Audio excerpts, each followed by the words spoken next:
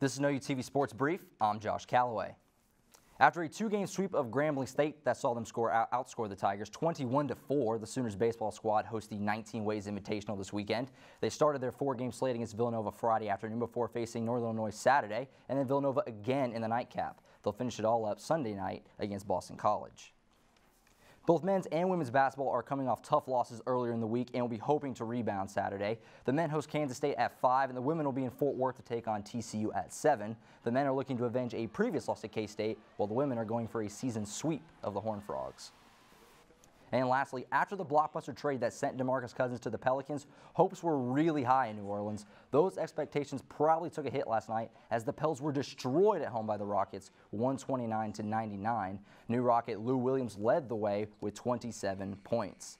This was an OUTV Sports Brief. I'm Josh Calloway. Be sure to watch OU Nightly weekdays at 4:30. Good night.